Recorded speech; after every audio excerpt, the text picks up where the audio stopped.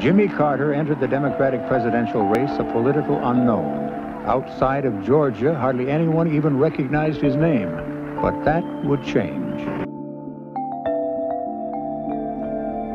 You know, I mean, whether he's a peanut farmer or not. I mean, there's nothing wrong with peanuts as far as I'm concerned, you know. I picture him like one of us. One of the working people, one of the common people.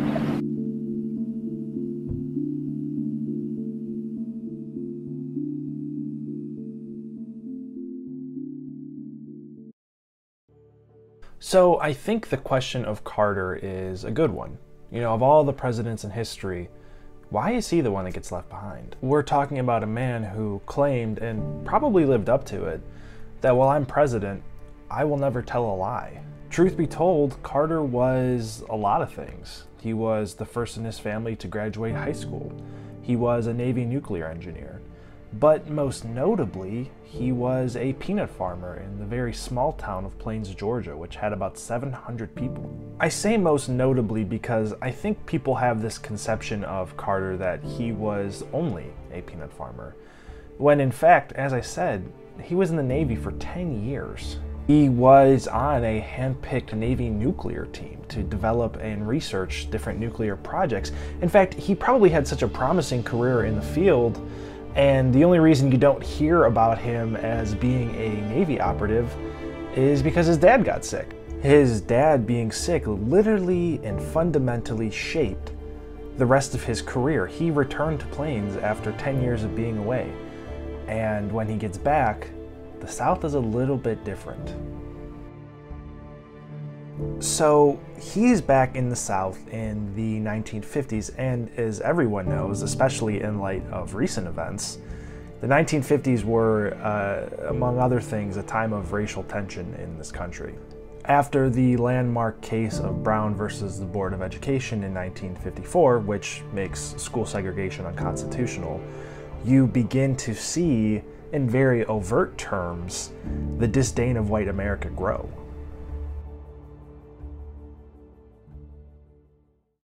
All across the South, there was a group called the White Citizens Council, which basically wanted to maintain the segregationist status quo, white supremacist status of the South, and the numbers soar there. It even reaches into Plains, Georgia, which again is this remote area. It grew so much that by the time 1958 rolls around and the city is pressuring Jimmy Carter to join, he is the only white male in Plains, Georgia to refuse to join it. The city took such offense to this that they ended up boycotting his family's peanut business. And although Carter survives the fallout from not joining and eventually the boycott ends, he took a pretty big hit from that. After the fallout from this boycott, you begin to see Carter's political life start to take shape. In 1962, Carter runs for the Georgia State Senate and wins. And this is kind of interesting because this is where you sort of begin to see Carter's platform take place. On one hand, he is an independent and tough legislator. He often crosses party lines and attacks federal spending. But on the flip side, he's also attacking laws that were put in place to discourage African Americans from voting. I can think of no better example to illustrate his ideals than when it comes to his church. In fact, there was an instance where his church votes to see if they would admit African Americans to worship there. And in an almost unanimous vote against integration, there were 3 dissenting votes, one of which came from Jimmy Carter, the other of which came from his wife Rosalind. Admittedly, because he was ahead of his curve for being a white man in the South, this kind of hurt him politically. In 1966, he ran for the governorship in the primary and lost to a very well-known segregationist, Lester Maddox. Maddox was literally one of the South's most racist politicians. He owned a restaurant and he would not let anyone who wasn't white basically eat there. He even distributed axe handles to white people on entry, which became a symbol for white people against integration. And Carter sort of realized that if he wanted to have any political clout in the South, he would have to reshape his stances and moderate a little. And herein lies the problem with electoral politics. you know, to what extent do you moderate your stances or compromise your values so that you are electorally relevant? He changed his stance on busing, which enabled him to secure endorsements actually from Lester, but from other prominent segregationists in the South. However, in his inaugural address, he stated that segregation should end, and actually surprised a lot of Georgians and, of course, the whole nation, really. I say to you quite frankly that the time for racial discrimination is over. One of the more progressive things he does off the jump is increase the amount of African Americans in Georgia's government by about 25%. He also encouraged environmental protections and secured funding for schools, but it did come at another cost because it did not align with any traditional Democratic policies at that time. Remember, we're talking about a different political context of the South. Carter figures that he might as well test his luck elsewhere.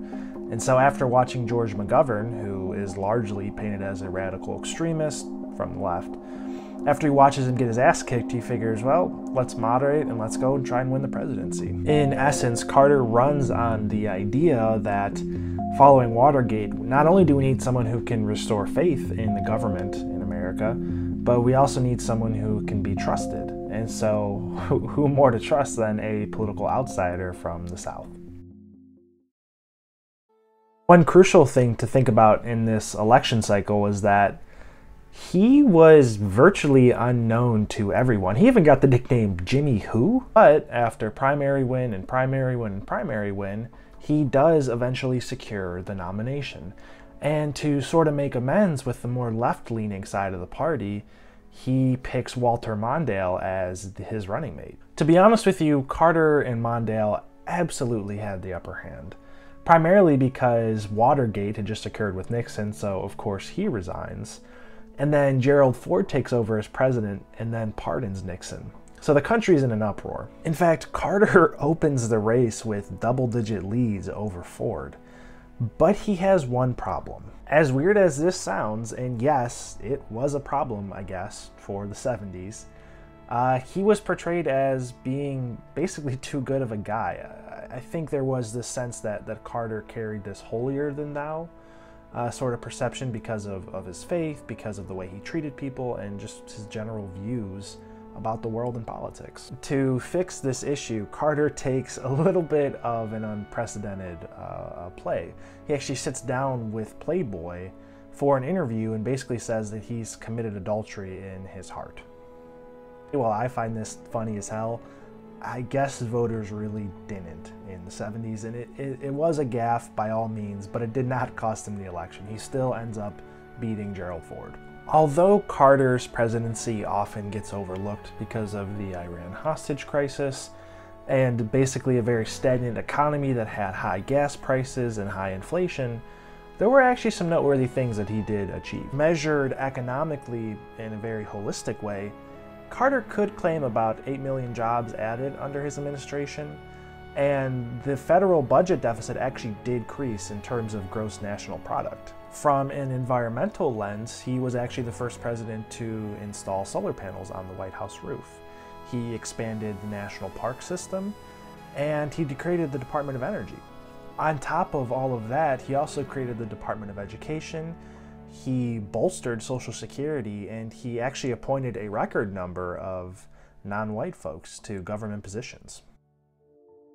Perhaps his most noteworthy accomplishment while in office was his mediation of the Camp David Accords, which was between Israel and Egypt. In essence, Israel agreed to return lands that they took from Egypt in a 1973 war between them, and in return, Egypt fully recognized Israel diplomatically. Carter also brought a sense of the common man to the White House. He actually banned the Hail to the Chief to play at any appearance that he had, and he also sold the presidential yacht, and yes, we had a yacht at one point.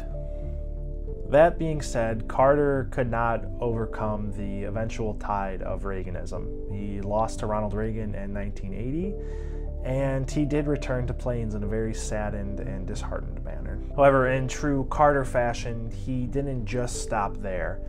After his loss, he formed the Carter Center, which is world-renowned for its advancements of human rights globally. Carter has since traveled to over 100 countries and in fact has actually helped cure guinea worm disease, which was largely due to a lack of access to clean water. In 2002, Carter was even awarded the Nobel Peace Prize for his decades of work and untiring effort to find peaceful solutions to international conflicts, to advance democracy and human rights, and to promote economic and social development.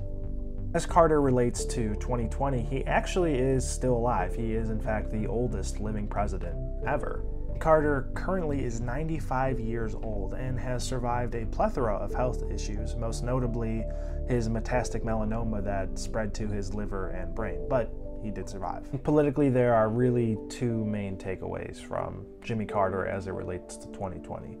The first being that Jimmy Carter does not like Donald Trump. He is often critical of it. He tries not to break traditional presidential protocol, which is that you don't comment on former administrations, but he doesn't really like him. Bound to come in our country through the electoral process. And I think that America will learn from its mistakes. We don't always elect the best person, that's obvious, I think, including the time when I ran perhaps, but I think America eventually prevails. The second thing, though, is that this whole notion that the whole moderate progressive relationship is something new is obviously not the case. Something that was sort of interesting about Carter is that there was a so-called ABC movement, the Anyone But Carter.